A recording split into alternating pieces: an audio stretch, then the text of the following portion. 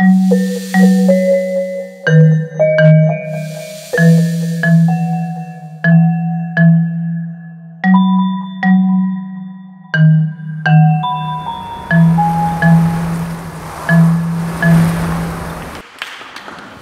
it's lovely to be here.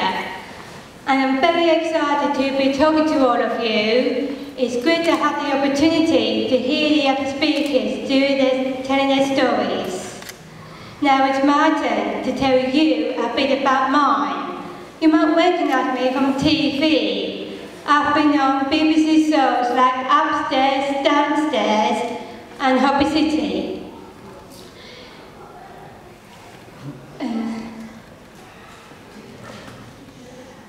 Sorry, I can't.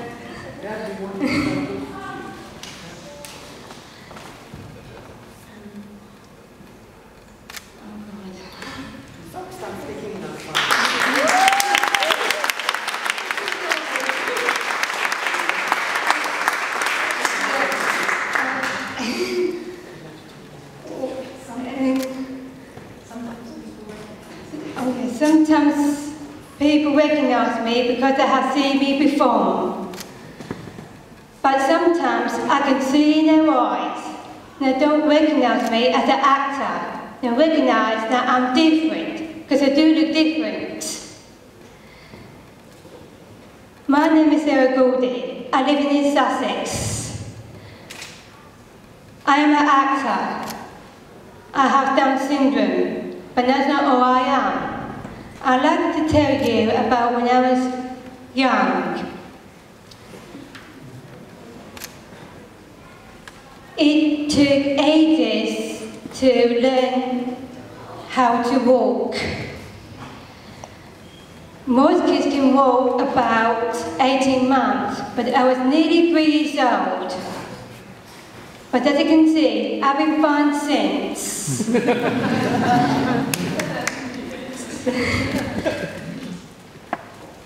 Learning to talk was also slow for me, and sometimes people found me difficult to understand. Because of this, in schools, they taught me Muggerton. Muggerton is a sign of sign language. It is not simple. Not quite like the sign language that people use. It is more simple than that. And to be honest, I can't remember much of it now. But there was a sample cake I used, which I can't. Because I like cake. And a spoonful biscuits. Like this, I think. I can't remember, those are white. But I do use those the most.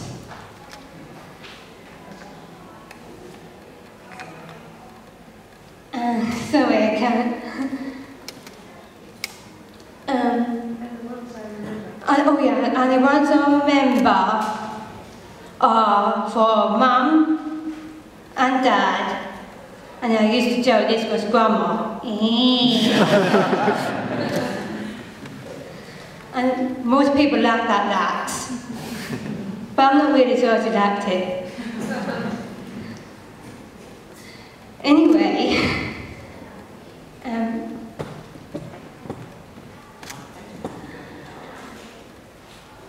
I got into acting by chance. A friend of mine went to see a theatre group, and I went along for the ride.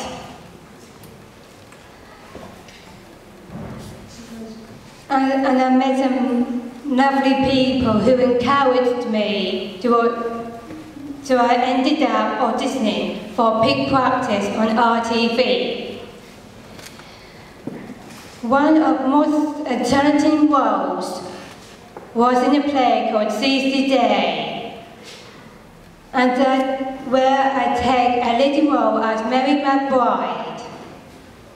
I was on stage for a whole hour. I only left the stage once, less than 2 minutes. It didn't mean that I was a twit, or a bit of a set. a big speaking part. And those speeches I have to memorize. As an actor, I do have to work hard and longer to others to learn lines, but I'm determined. I don't need to brag, but just to prove a point. We don't know how far we can go. And others shouldn't think they know either.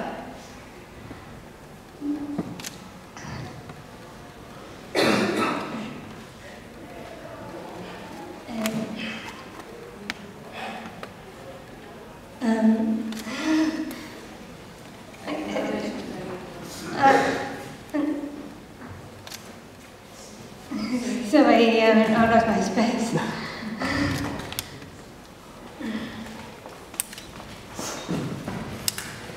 Sorry, bear with me, I'm really nervous.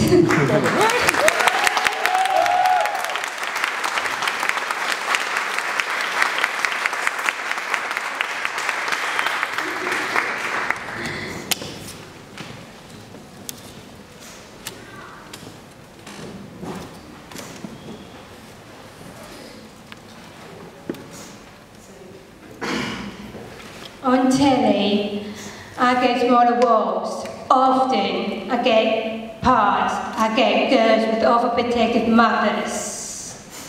They are afraid they're going to have sex, or they had sex. And a big reveal is pregnancy. These have been great parts to play. But there's other stories out there. There are stories about girls with Down syndrome.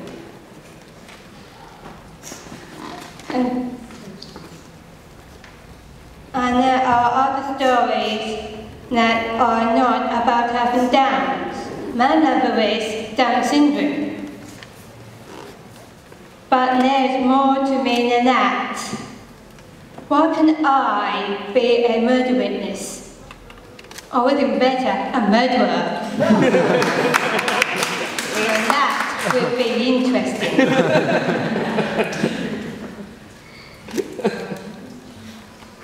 So I am hoping to change attitudes, to encourage the producers to see the actor, not the disability, to see difference as adding richness, not just limiting the character or the story, because stories are about life, which is never just one thing.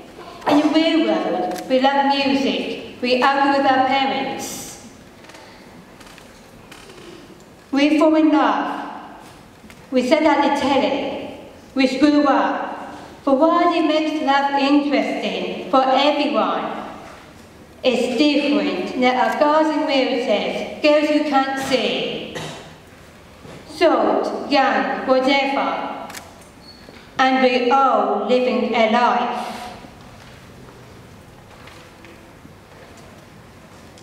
As well as trying to change attitudes, I love working with others to help them achieve their dreams.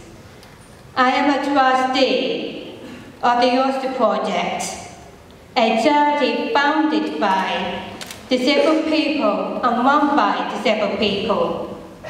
Thanks to the Art Council fundings, we have engaged a brilliant production team to put on the Infant King, which I am co-directing.